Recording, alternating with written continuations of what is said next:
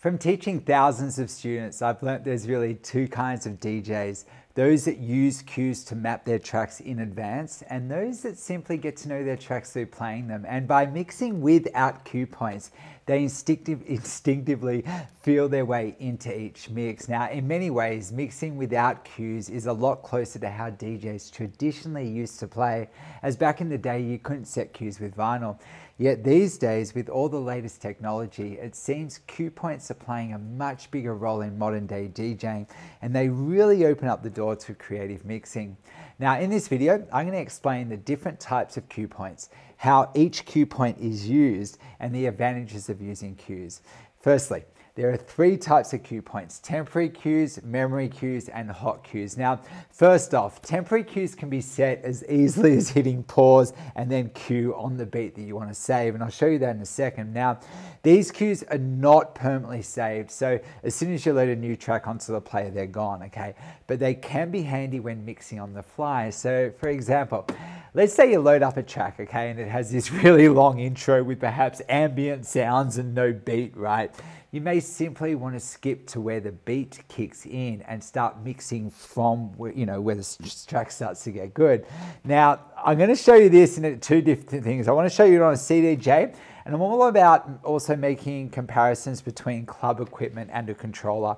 So stick around, this is actually pretty cool. So I know this sounds basic, the temporary cue, but what I'm about to go into now actually answers a much asked question I've got, and that is why when hitting pause it goes doom. So I want to show you something quickly. So let's say this track here, okay, it's got a little beat, but it's pretty faint. It might be hard to beat match that. So what I might do is I might fast forward to where it kicks in. Now to do that, I can hold down search, and I can also use the jog wheel, go find the beat as well. So let's say now, let's see where it's kicking in. Yep. Okay, bang, and I hit pause. Now hear that, okay? I'll take it off that for a sec, okay? Let's just get rid of that, okay. People are like, oh my God, why does it do that? Why does it do that? So I'll just take a moment to explain that quickly. So I've been DJing for a long time, okay? And even like post vinyl. So I was in the vinyl stages, right? The end of the vinyl days, and right there sort of at the birth of the CDJ 1000, okay? And when the CDJ 1000 hit the club scene or whatever, it was the first kind of deck that kind of read CDs, which I'll be honest with you, CDs did not have the feel vinyl did, but it was a little bit more convenient with carrying around large bodies of music. See, for instance, on a CD, I could burn like about 20 tracks or something, but with vinyl, I might have one vinyl and there might be one track on there that you like. So you're carrying around hundreds of vinyl, and when traveling interstate, it's kind of a bit of a pain in the ass. So with CDs, at least, I could have like a little folder of music, travel easily, and it was a bit more convenient to use. But when using CDs, see the CDJ 1000s were the industry standard, DJM 800 in the middle, and that was in clubs, every single club for about a decade, okay? So you turn up with your CDs, but with CDs, you don't get the visuals that you get now. So there's no way you could see the beats here. You didn't have that. That wasn't even an option.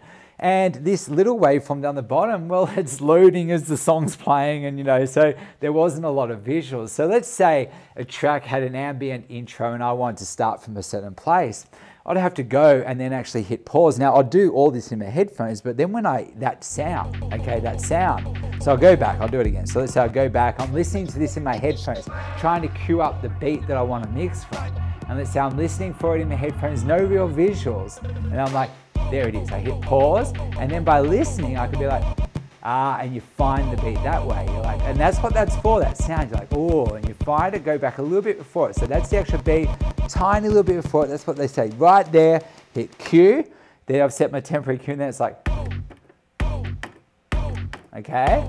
You see, and it's actually pretty cool. So that's actually what that's for. And you couldn't actually do memory cues back in the days. There wasn't hot cues. That's pretty much what it was, okay? Now let's say it's actual vinyl. Then what I do, so I'll just show you that again. So what I do is I go back, say I want to find the beat, so I listen. Okay, bang, go find it, a little bit before it, hit cue, and now I've saved a temporary cue point. Now with vinyl, it wasn't about that. With vinyl, just to show you that quickly, so I've got in vinyl mode, you hit pause, you don't hear that, right? So what happens is, so I've got vinyl mode, you go and find it, and it's more like, and you let go, okay? It was different. So you go find the beat in your headphones, you're like, there it is. And then you hold the vinyl and you're like 1, 2, 3, 4, bang, and you hit that edge. Anyway, that's a whole different thing. Okay, so that's explaining that sound. That's how to set a temporary cue point on here. But then when we move across to a controller, I've got the same song loaded just, to show you a point of difference here.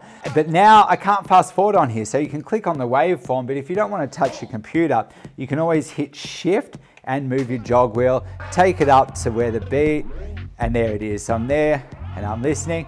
But now when I hit pause, it's not, so what you do is it's more of a visual thing these days. With the controllers, you can always see your computer.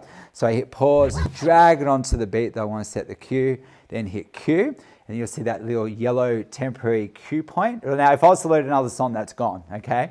So there's that point, and then, Now, to be honest, if I knew that that's where I was going to play it from again, I would go and turn that temporary cue point into a memory cue.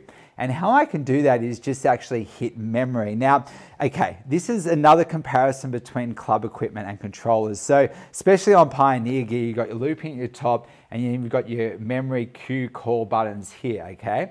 So on the controller here, I've got the exact same looping and then memory cue call buttons. But on here, I can actually set memory, but on here, they've applied the memory to save it actually to one of the cue call buttons. How I know that is, if you ever look at the controllers and you see like a little gray box, that means it's a shift feature.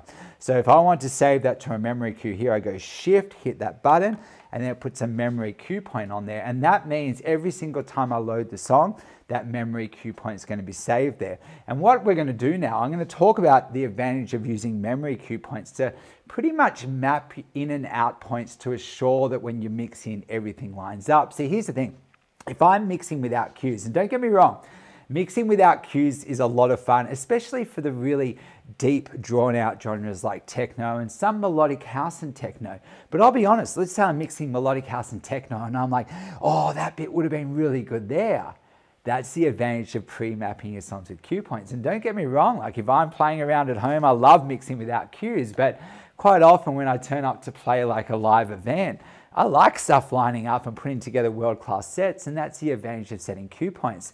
And so with memory cues, you can mark in and out points and kind of map your tracks. And I'm going to give you a few examples of that now, but let's go have a quick look. Let's say this track, for instance, okay, I'll load it up, and then you can actually see all those red dots there, they're my memory cues, and I can actually then index through the memory cues there. So that might be to jump in, replace the first drop maybe, that might, different points within the track. So let's bring that back for one sec. So for instance, let's say you're getting a little bit more creative with your mixing, okay? And instead of just doing standard mixing and hoping for the best, okay? Maybe you want to do double drops or replace the drop or even do mashups on the fly. Now, trust me, right? All these styles of mixing involve parts of each track lining up, and without cue points, like sure, you can do it, right? But it becomes a little bit harder, right? So, and let's say you're playing live, okay? Trust me, right, cue points can really serve a purpose when it comes to playing the best parts of each track. And as long as you're willing to take a little bit of time preparing each track in your DJ software,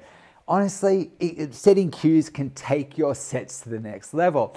So if you want to play like the best parts of each track, you could go into your DJ software, find the best parts you want to play, but instead of setting cue points on the main sections, for instance, on the first beat of the drop, what I'd do is I would set cue points a little bit before my mix point, maybe a phrase, maybe two phrases, maybe sometimes 4 phrases, depending on depending on how much you want to draw out your transition. But by setting your cue points before your mix points, you give yourself more time to kind of beat match and mix in artfully, and then everything lines up. Now, I'm going to give you a few examples right now of mixing in early and then the main parts of the track lining up. But if you want to know where to set cue points, check out my Set Cue Points Like a Pro video in my free mini course. I'm going to put the link in the description below, as that video, it's going to up-level your skills quickly. It's going to share my method with you, and it's going to give you immediate results. Okay, so let's just do an example. Now, I'll do kind of like a standard one, but let's say I'm mixing this track, for instance, okay? So I load that, and you'll see that I've got a cue point a little bit further in, and what that means is maybe I'm just cutting to the chase. Some of these house songs could have minutes, sometimes 2-minute intros. And sometimes if you're mixing without cues and you're just waiting for something to happen, This more like finds, you know, like places where stuff happens and keeps it a little bit more exciting. So in this track, I've kept it straightforward for the sake of this video, but I've got an in point, which I could start mixing from. But then the second cue is where I could start mixing in my new song, and that could be back from the chorus. I actually go in and explain this a little bit more in depth, actually, in the How to Mix Tech House video. Is that kind of method, putting in a cue point and giving yourself time to mix in, like mix in earlier. So let's say this one's playing. Okay.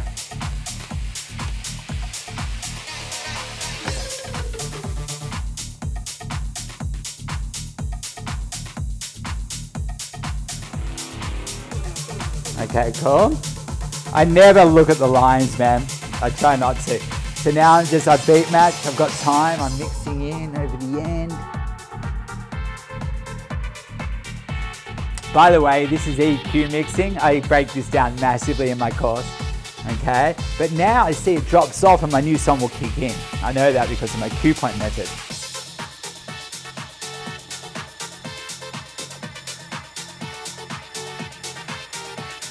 Now it's how long you're playing together for. That again, I've taught that in my course too. Probably go get it out before this one kicks in. And again, I'm trying not to look. That's another thing I teach. Maybe I'll add an effect. Maybe a spin back. Why not?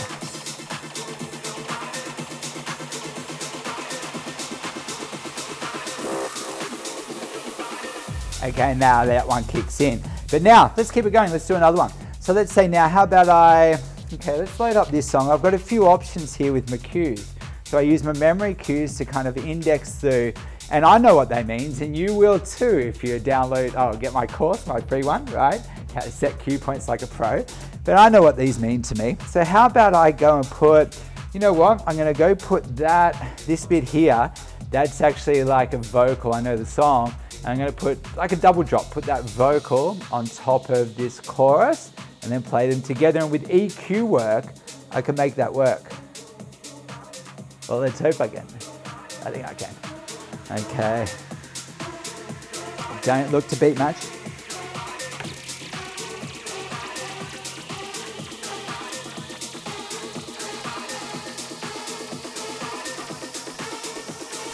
Okay, cool.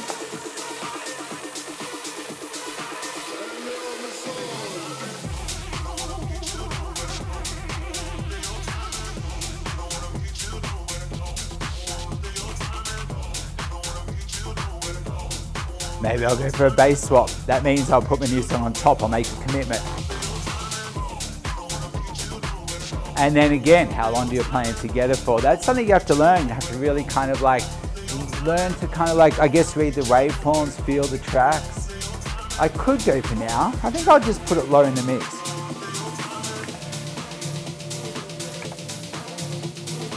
That's me playing it safe, looping. Again, stuff all taught in the course. Maybe I can go for Harvard.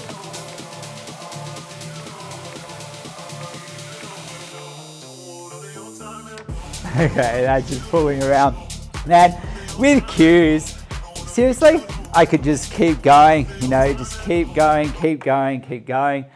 I love it. Okay, so let's now move to hot cues. Now, hot cues allow you to jump around the track real time, and by doing so, you can effectively skip down parts of the track and even repeat certain parts of each track. And you can also use hot cues like to highlight certain words and maybe repeat certain words and effectively do remixes on the fly, which honestly can be really cool when it comes to being more creative behind the decks and a lot of fun. Now, initially though, hot cues could only be found on controllers, and the older Pioneer gear only has memory cues. Okay, so memory cues are compatible with all club gear, but any DJ gear that you buy these days brand new, club gears and controllers, they all have hot cues, and in many ways people consider hot cues to be, you know, where you really get creative with your DJing. Now, like memory cues, you can map your tracks in advance in your software, but when mapping hot cues, you can approach it in different ways. So for instance, you could set hot cues on the main parts of the track. So for instance, on the first beat, perhaps the first beat of the verse, perhaps the first beat of the chorus, perhaps the first beat of the build-up. And let's say you want to avoid a down part of the song, like it goes into a breakdown.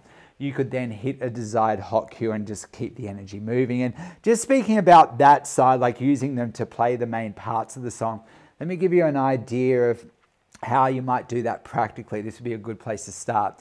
So let's pretend, right, that you like mixing. It's going to be easier to mix from the start of the song because you've usually got an intro to work with, as opposed to if you're mixing the second half of the song and using that chorus to mix in, it can sometimes get a bit messy. Now I can show you how to do it using advanced EQ work. That's all in my course. Like, I love that. But what happens is, let's pretend that you love the second drop, okay? You want to mix the beginning of the song, but you like the second drop better, but you don't really want to play the full song.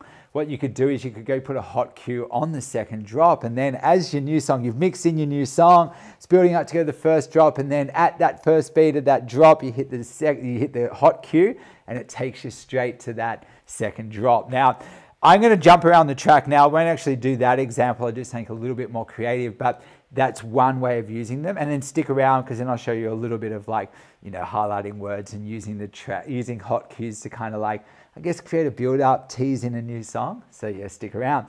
But let's show you jumping around now. This one here, this is actually a really good mix to look at for the advantage of setting cue points. And I did a mix a few weeks back, how to mix new disco, okay? And that's, you'll see, right? It's a combination of using memory cue points, like that standard mixing, like making sure parts line up, and then actually using hot cues more to kind of like jump around the track real time. And I did a whole bunch of stuff in there, it was cool. But this actual transition comes from that. And what happened was I had a track playing on this side and I'm going into my new song.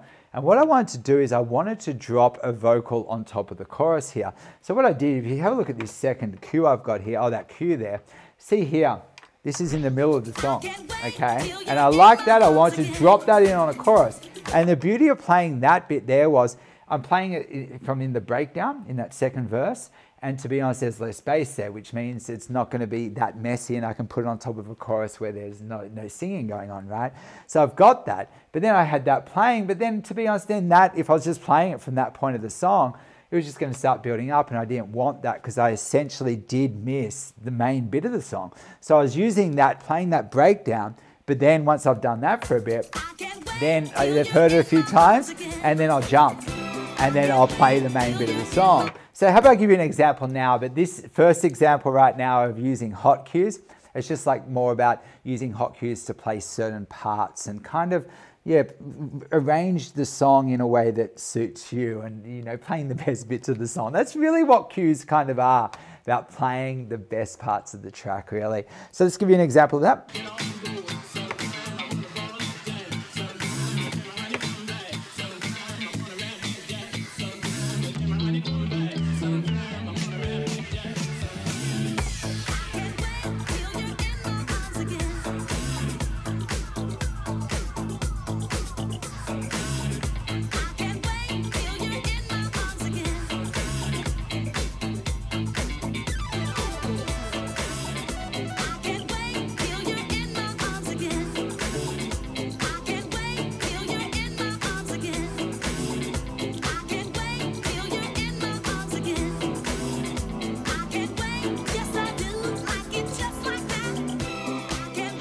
Okay, cool. So that's just like something I did. I'm just saying you can use hot cues in that way. And then if you look at my waveform here, right, then I can actually use that memory cue coming up to mix in, come in over the end of the chorus, drop something cool in there. Again, what you drop in there, that can come down to pre-mapping, okay? So that's cool, but now let's move forward. Let's have a look now at another way to use hot cues, and that's like just to highlight kind of words and maybe tease in tracks. Now, I've chosen a fairly easy example. I want to kind of make all this stuff accessible to you. And again, in my courses, I kind of go to the next level, but let's just check it out. So this one here, I think if you're messing around with hot cues, it's a really good one to kind of practice on. Okay, and that means I go here, I load up the track, and here you can just put them on words. So have a listen. You know, that's not a bad one to start with. It's just clean words, isolated words. You can even do isolated melodies, create your own patterns, do whatever you like. But let's say I'm going to create a sort of pattern with this. And even though I'll keep it fairly simple, but one thing just to note when playing around with hot cues, and that is, if you're doing a pattern, right, you probably want to keep that pattern going for at least 8 bars. If you're just being completely random, it just sounds strange, you know what I mean? So if you notice, I might do just simple pattern to start with, then I might make it slightly different, but I only change the pattern after the phrase length, okay? So try and feel, kind of do what the artist did, because if you listen to an artist and producer when they write a song, if they've got a pattern, they're usually kind of repeating the pattern, okay? So keep that in mind. Try and, when DJing, bring music production elements to the way that you play, if that makes sense. Okay, I'm just having a bit of fun here. So I'll start basic, okay? And then I'll develop it. When the bass kicks in,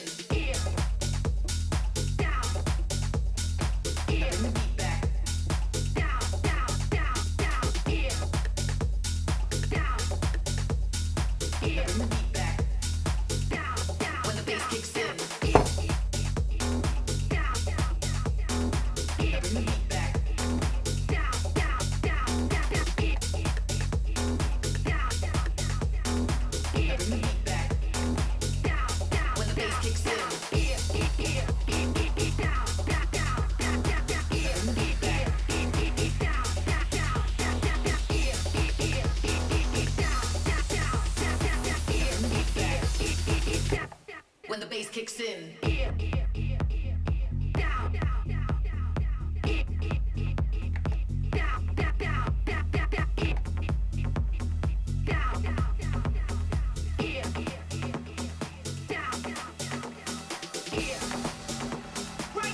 And then you can start bringing it in.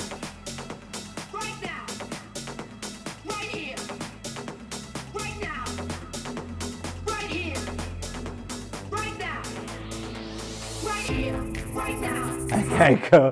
Man, maybe I should have rehearsed that a little bit, but you get the idea. You can, and to be honest, if you put a bit of time into that, you can get kind of good. Like I remember, I haven't done that one for a while, but ages ago I was messing around with that, and you gave it half an hour. See, this morning I just sort of did it once, but because I'm just having fun with you guys. But you kind of, let's say if I was performing live, I could put together a little bit of a routine, and you can see routines. And in my course, I'll talk about how to actually build routines, how to actually kind of like always play the best bits and which parts are what, and I've got a whole bunch of transitions, so I'll link that in below. But DJing, so much fun.